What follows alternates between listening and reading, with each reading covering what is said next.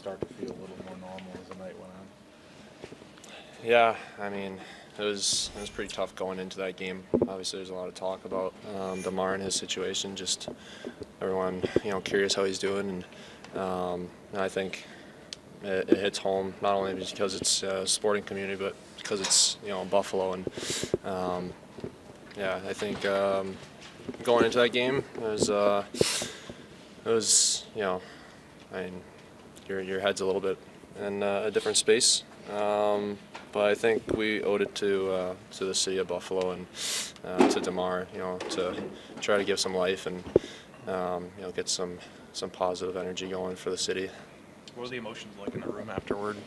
It was awesome. It was a really good feeling after the game. I think everyone collectively knew that that game meant a lot, and I think it's a rewarding feeling going into the locker room. And I think when you have a game like that, that means so much to the team, because we know it means so much to people outside. The city of Buffalo and Damar and his family and all of his friends and family. So that was an important one, and I'm glad we could get the win.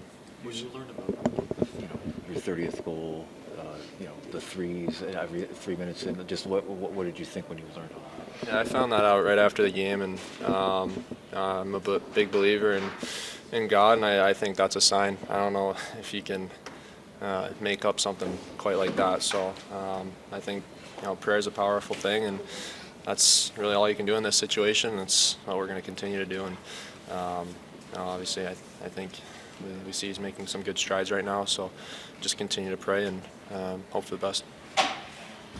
Tage, from a hockey standpoint, if I could, I remember last year you telling us that when you scored your 30th goal, Don congratulated you and said, "There's more here." And here you are, you've scored your 30th goal. We're not even halfway through this season.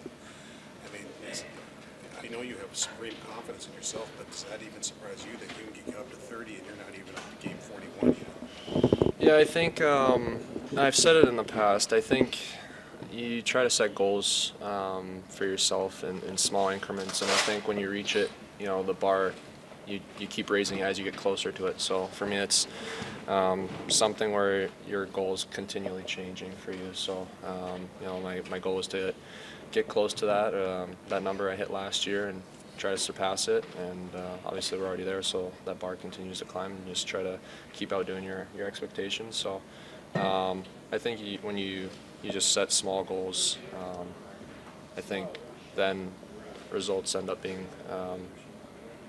pretty good. So just try to do small bites at a time. You scored a one-timer from essentially what's Ovi's office. Do you think you fired him up a little? I don't know.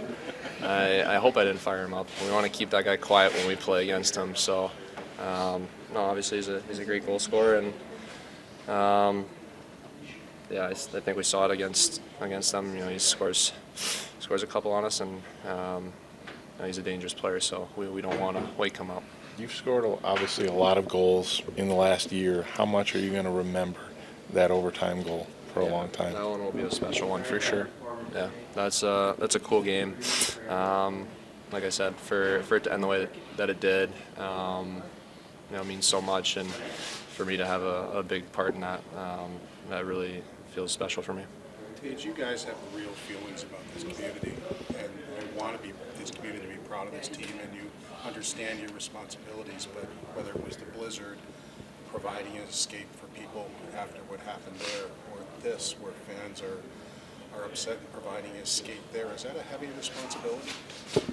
I don't really know if it's, it doesn't feel like a responsibility. I think the reason that it may appear that way is just because of the character we have in this room. I think we have a lot of guys that truly do love the city of Buffalo, and want to see it flourish and do well. And I think for us, from our standpoint, all we can do is continue to work hard and try to turn this team around and try to win some games, get into playoffs, and bring some life to the city. And whatever we can do away from the rink to help the community when it's hurting, we're going to do. So this is home for me and for obviously everyone in this room. So you want to take care of your home and the people around it. So.